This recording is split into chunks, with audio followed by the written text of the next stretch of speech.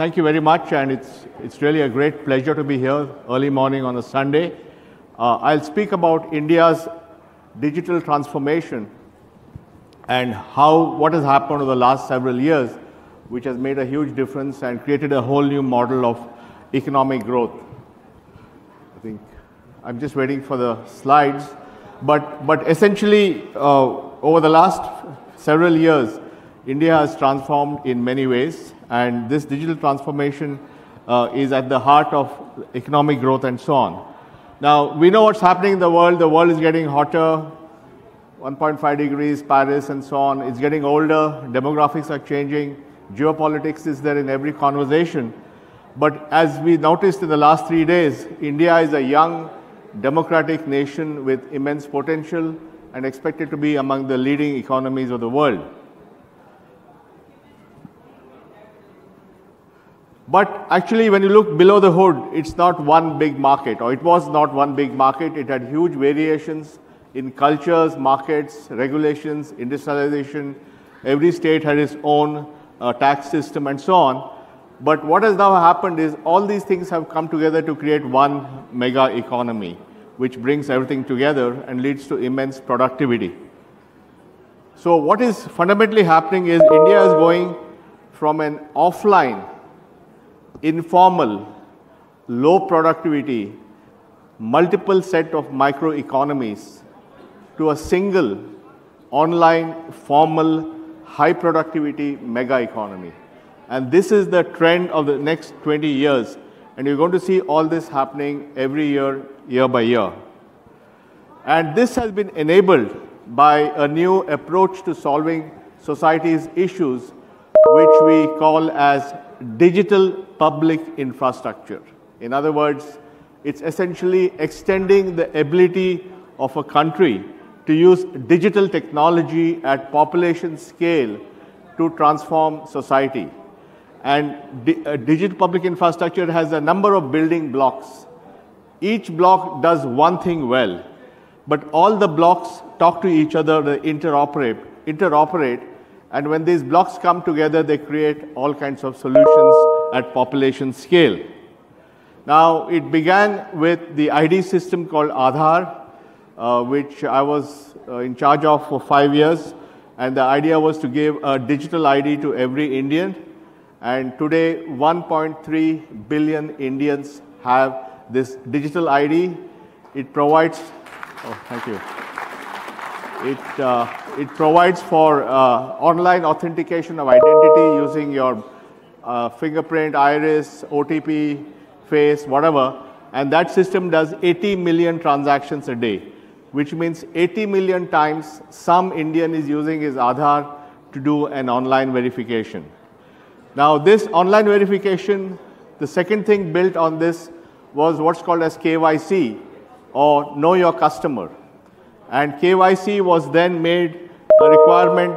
Aadhaar KYC was sufficient to open a bank account or to get a mobile connection.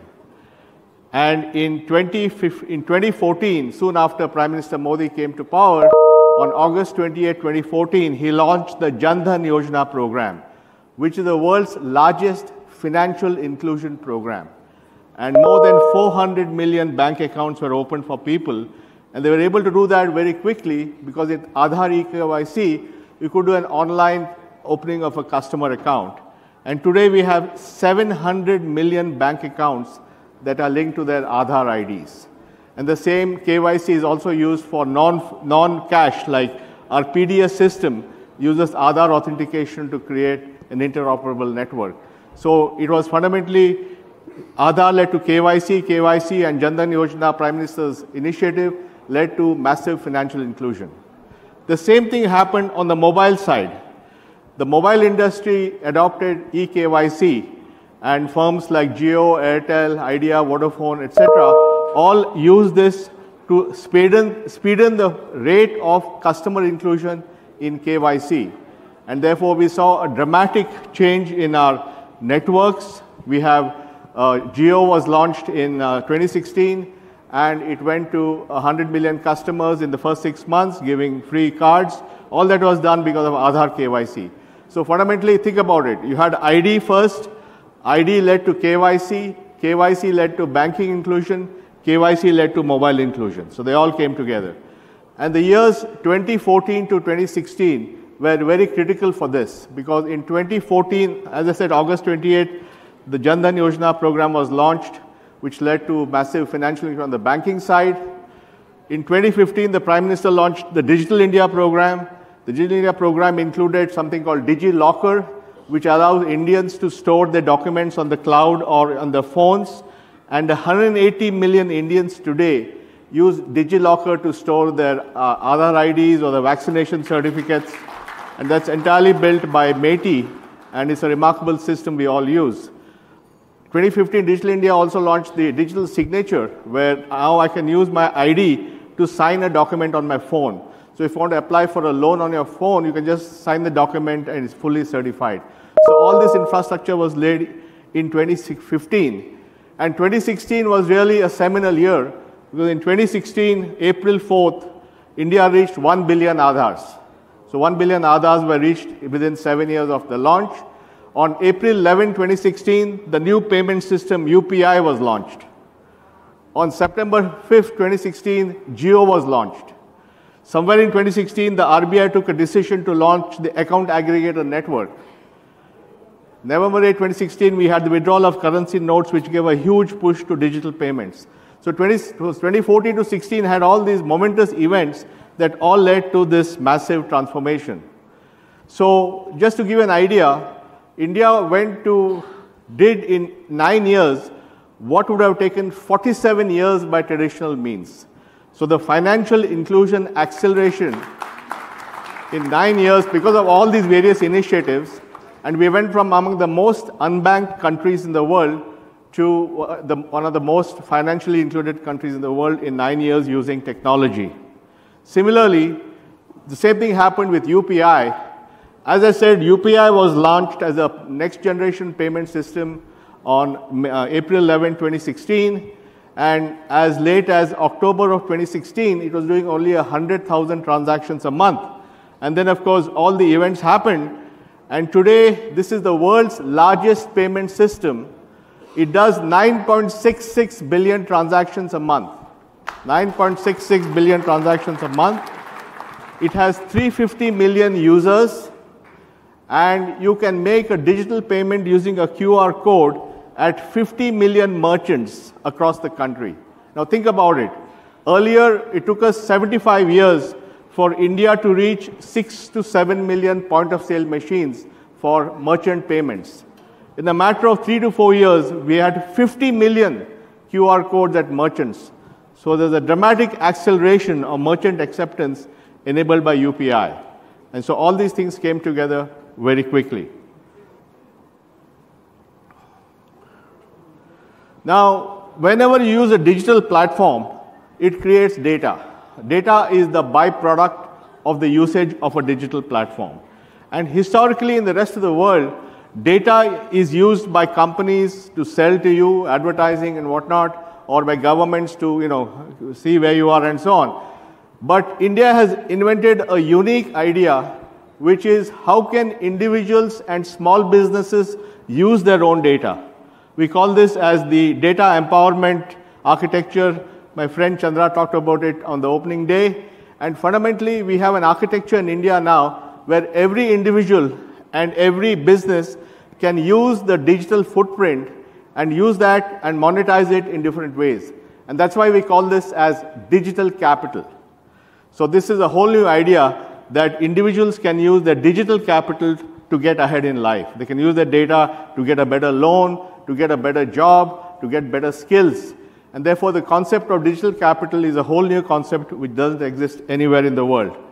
And this idea of digital capital and DPIs is creating what we call a new bargain, new grand bargain. Because most societies like India and elsewhere in Latin America and Africa, the challenge is how do you formalize a society? How do you go from having a small elite and a lot of people in the informal economy to a more inclusive society where everybody joins the system? And most people don't want to join the system because there's a lot of bureaucracy when you join the system. You have to pay taxes when you join the system. India has solved the issue by creating a very simple way of onboarding. So you can go and get get an ID with Aadhaar, get a bank account with KYC, get a mobile connection with KYC, start getting government benefits and transfers into your bank account. You can open a small store. You can then use the digital capital from your transactions to get access to credit. So there's a whole roadmap on inclusion which has come out here. And we think this is a unique model of inclusion because it empowers people with their own data. Sorry. Also, digital public infrastructure issues a challenge that is there in all societies. All countries today are fighting the question of how to balance inclusion and innovation. Regulation and innovation. So in the US, you have lots of innovation, but now they're saying maybe we need to regulate some of this stuff. In Europe, there are lots of regulations, but they don't have enough innovators. In India, we have found the balance between regulation and innovation because of a participatory model of coordinated governance from the central government, from the regulators like the Reserve Bank, technology companies, private sector. Everybody has come together to create an architecture which finds the balance between innovation and regulation. So it ensures that there is innovation, but within the framework and guardrails of responsible regulation. Now, DPI is also not just a nice to have, it's something that's very strategic to have. For example, during the pandemic, India was able to transfer $4.5 billion into the bank accounts of 160 million beneficiaries. And as soon as the COVID thing started and people started going home, they didn't have income sources, the government was able to launch this because the plumbing was there to enable this at very short notice to be able to roll it out. And the same plumbing is used to pay construction workers, farmers, and so on. So fundamentally, it's become part of the fabric of India's digital economy. Similarly, when the vaccination had to happen, the government built the CoWIN platform, which allowed India to have 2.5 billion vaccinations in 2 years. And you could go anywhere in the country, get a vaccination. You got a vaccination certificate in real time, and you could show it anywhere you went, in India or abroad. And the data from this enabled real-time observability of how things were going. So digital technology and DPI has been fundamental to the fabric of India's development. And there are many other applications. India, for example, today has a completely digital tax system. So both our income tax and our indirect tax is completely digital. Everybody pays digitally, which is again advancement done under Finance Minister Sitharaman in the last 4 to 5 years. We have a very streamlined system on the roads with our FASTag. FASTag was built by the Highway Ministry, does 2.5 billion transactions a month, and all toll collection today is the same standard thing across the country. So the idea of digital infrastructure is now sort of occupied and taken root everywhere, and that's very important. Now, as we go forward, we believe this approach of digital public infrastructure can also help on climate adaptation and mitigation. For example, one of the things which will happen in climate adaptation is you want to give anticipatory financing for building more resilient homes in anticipation of higher sea levels or whatever, and you can do that using DPI. Or using ONDC, which is again another great innovation to create an open network for commerce. We can create a circular economy where things get recycled. And as you go towards charging stations and energy going from going to multiple locations, many batteries, you can create an interoperable network using this technology. So fundamentally, not only has DPIs helped us so far, it's also going to help us in the future. Now, all this has been possible thanks to the Indian IT services. Indian IT service industry today is about $250 billion, hiring about 5 million people, and my friend Chandra, Tata's have been Tata, Infosys are all leaders in this space, and that has given us the intellectual capital and experience to build all this technology. And to complement that, we have an extraordinary startup system. Again, I talked about the year 2016. In 2016, India had only 1,000 startups. Today, India has 100,000 startups. So this is not linear growth of 10% a year. This is a 10x increase in the number of startups in India in the last 7 years. And so the combination of the talent density of India, the startup density of India, and digital public infrastructure all come together to accelerate the transformation that you're seeing. So think about it as more than just technology. It's an innovative model for inclusive growth. India's growth model is inclusive because it's designed to get people to be onboarded into society, modern society, get a bank account, get a mobile connection, get access to jobs, use their data, and so on. And therefore, it's not about a few people winning, but everybody winning. We think this model is unique, it's collaborative, it's equitable, and it's based on the principle that opportunity must be made available to everyone in the country, irrespective of where they are.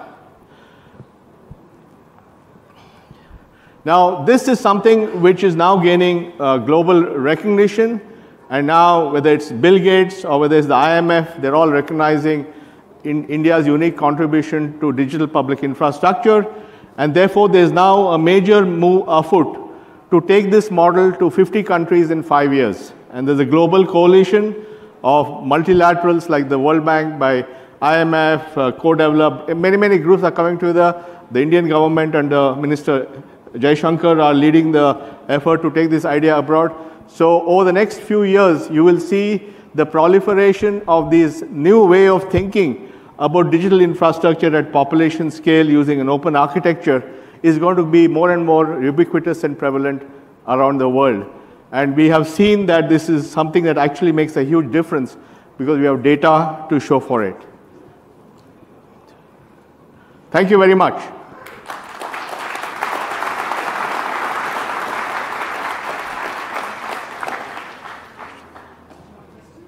Question? If you have time. Huh?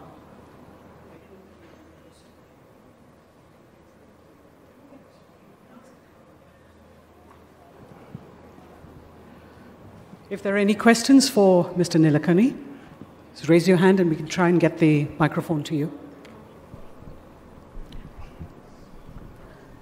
You'll have to stand, sir, so that the person can get to you.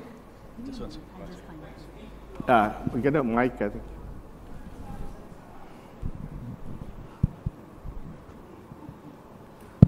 Very good morning, Mr. Nilekani. Thank you for your presentation.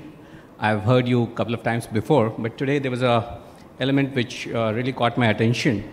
And since I'm dealing with environment and climate issues, and I know the fault lines and the requirements, so can these digital prowess that India has attained and is willing to share with the rest of the world, can it address some of the core issues?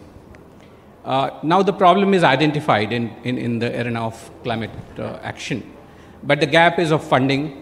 The gap is between developed and developing countries. For some countries, it's a survival issue. So if you can really... obviously, those are all beyond what digital products can do. But I'll give you a few examples, right? First is, there is going to be a huge need for individual cash transfers. First, you need it for resilience financing. Suppose you want to fortify a particular area, climate adaptation, you want to make the buildings safer or stronger, you have to give direct money transfer there. Or after a particular episode, there's a tsunami or a flood or something, you need to do emergency funding. So again, you need plumbing for that.